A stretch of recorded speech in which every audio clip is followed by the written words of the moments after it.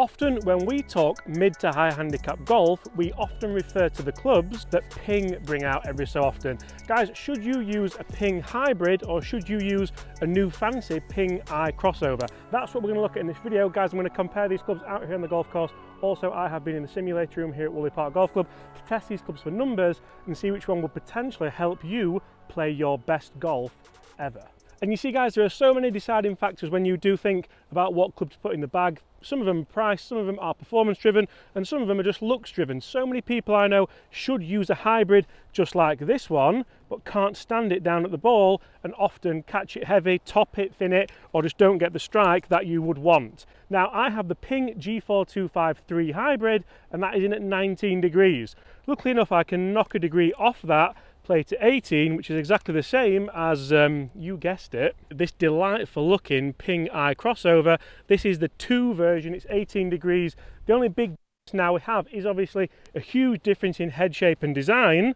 And to be honest, I thought the shaft length was going to be different, but they're exactly the same. This is going to be a very interesting video, guys. Make sure you do hit that subscribe button if you are yet to subscribe to this channel. I would love to try and get to 250,000 subscribers soon. I'm not going to put a time on it, but right, I'm going to grade these clubs first of all out here on the golf course, and there's no better way to test a club than that finicky horror tee shot that everybody hates. We'll kick things off with the hybrid, and you also have to hit a certain distance. Around 230 is optimum here. Let's see if we can get that with the hybrid. You see, that is such an easy shot. What a ball flight that is. I've caught it just a little bit heely. You see that fading into the middle of the fairway. I think that's actually hit that post we're aiming at in the middle. Yeah, I think we've just hit that post there, and that's what we're aiming for. So far so good with the hybrid. Now, could you see yourself looking down at this on the first tee instead of the hybrid? Do you prefer an iron? You see, that's exactly the same ball flight, a little bit lower. Really interesting to see the distances on these clubs as well, because if you're thinking of filling a gap in your bag, that's obviously going to be a determining factor as to what you put in the bag. Guys, I've got loads of fun videos to film for you today, so remember, hit that subscribe button if you want to see more, and throw a like on the video. Helps the channel more than you know. Guys, thank you so much if you have just thrown a like on this video, and come on Ping fans, get in the comments below.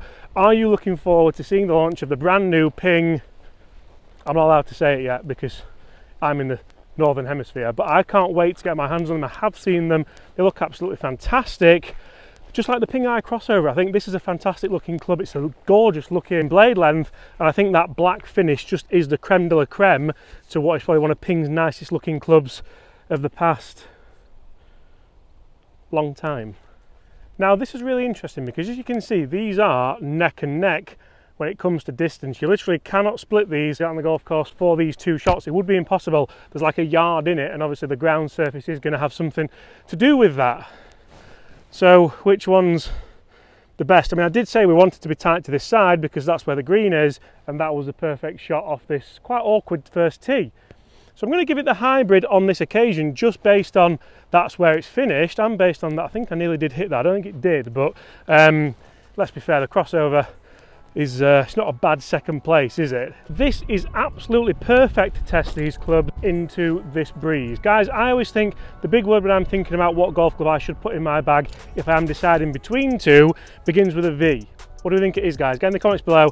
3, 2, it's versatility. Can I play whatever shot I want to play with this? In this case, we're into the wind. Can I play one a little bit lower? Can I play that bit of a stinger?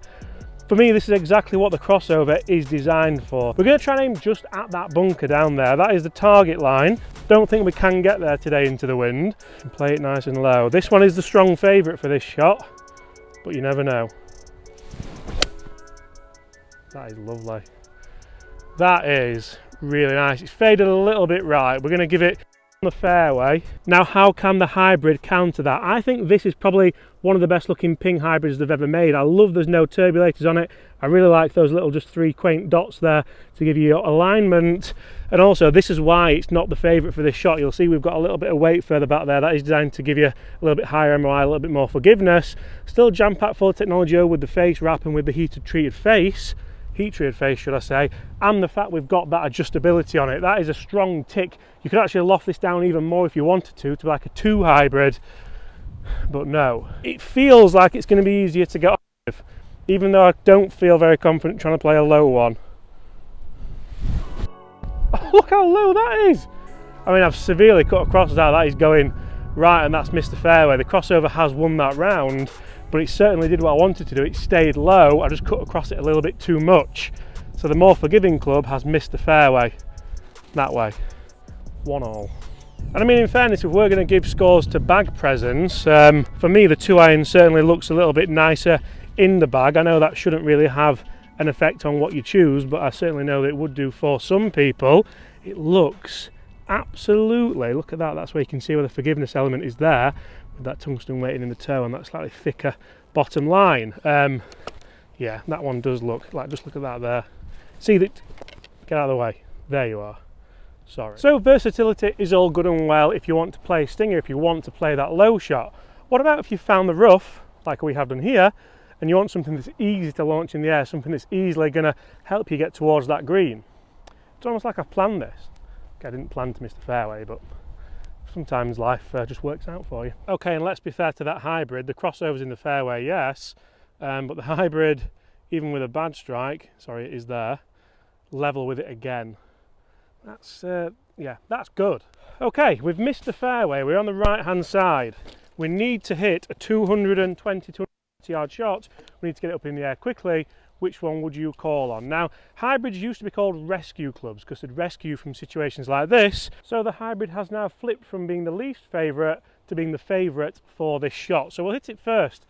We've got a long way here. This needs to be a good one. Similar lies.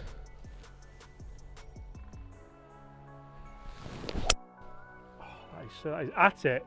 Big. That is just front edge. Similar lie now. Roll it into there with the crossover.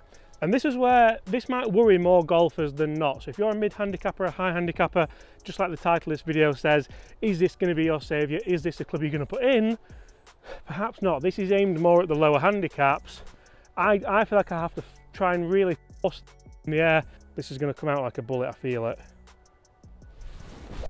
Yeah, I mean, it's a similar shot. It's going to run up a little bit. It's probably 10-15 yards short of where the hybrid has finished. For me, the hybrid there's certainly done its job out of this wet rough on a downhill slope. It's launched it at a nice angle, to be fair. That's gone up there near the green. Guys, let's jump in the simulator room. Let's see what differences I saw with these two clubs playing exactly the same length, exactly the same loft. And then let me know, guys, which one would you put in your bag for 2022 or 23 or whenever. So as you can see, guys, I jumped in the simulator room here at Woolley Park Golf Club and I hit loads and loads of shots. Start off with a hybrid and I've actually been swinging really well, especially with this kind of length club. You can see that there's quite a lot of decent ball flights. This one was just a little bit the heely one, similar to the one off the first tee. Really important to test not only good shots but miss hits as well and just see what differences we do see. You can see it just come out a little bit lower with the crossover, but just struck this really well as well. I actually hit a couple of ones that were almost on the line, which when you're testing shots like this, that's generally what you want, isn't it? You want some nice straight ball flights. So let's take a look at these numbers. You'll see that we've got more ball speed with the crossover, even though they are the same shaft length. The crossover also launched a little bit lower and spun a little bit lower, and the carry distance was 5 more, resulting in 6 yards more total. So if you're thinking of filling a gap in your bag, is that 5 yards important? Or are you more bothered about forgiveness and overall performance? So guys, there you go, very interesting numbers there. And I, for one, personally, even looking at the numbers from the iCrossover, I think I'd err more towards the hybrid depending what courses I was playing. I've always had a TaylorMade UDI driving iron in the bag and I like it. I love it for property. I can play those low shots, but sometimes I do get caught out and I need that rescue club and I need that forgiveness. So if I was a mid-handicap, I'd definitely be looking at the hybrid, but it's also nice to have something like that in the bag. Guys, thank you so much for watching. Smash that subscribe button. I'll see you all at the same time tomorrow. Bye.